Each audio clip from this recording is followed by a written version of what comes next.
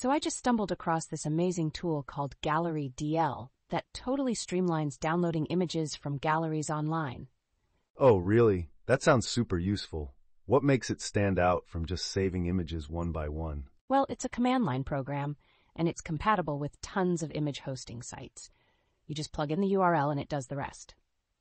Hold on, so it can download entire galleries with just one command? That's wild. Exactly, and it has this nice range of configuration options to tailor the download, so it's quite flexible. What kind of configurations are we talking about? Like, can you choose the quality of the images?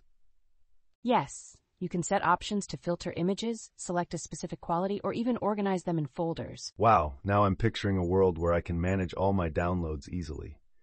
What else does it do? It even supports authentication for sites that require login. So if you have a Twitter account, you can pull images directly. That's really interesting. So how does it handle authentication? I'm guessing it's not just username and password. Good question. It can also use cookies from your browser for sites that have CAPTCHAs or tricky logins. Oh wow, so it's like it's bypassing all those walls just for me? That gives me chills. Right? And it can work with OAuth too, which means it can access more resources once you give it permission. So, it's like you have a little digital assistant that does all your gallery downloads. What's the installation process like?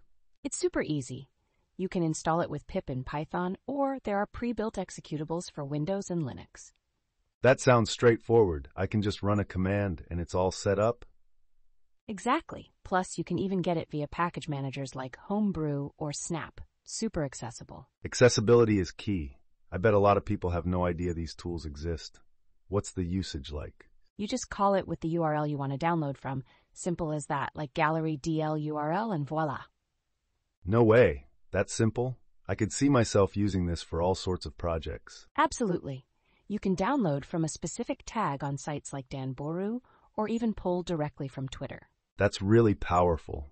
I can imagine that being a game changer for artists or anyone who collects images. Totally.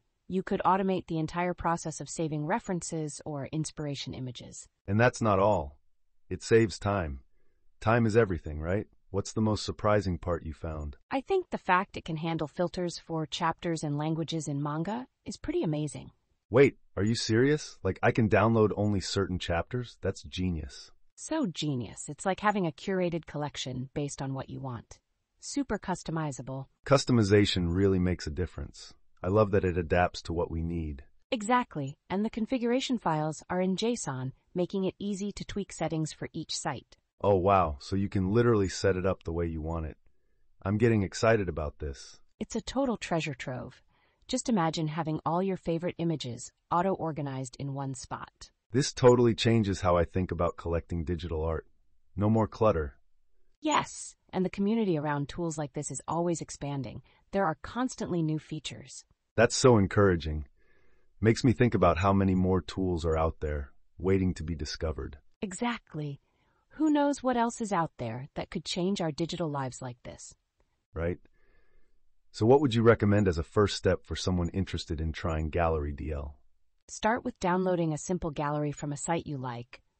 Maybe test with a few filters. Oh, I can see how that would be low pressure and fun. It's like a mini project. Exactly.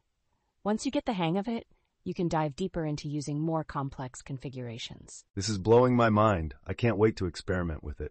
Any final thoughts? Just remember, the possibilities are endless with Gallery DL. You might discover even more ways to create. Totally. I'm super inspired to explore this tool. Can't wait to bring order to my downloads.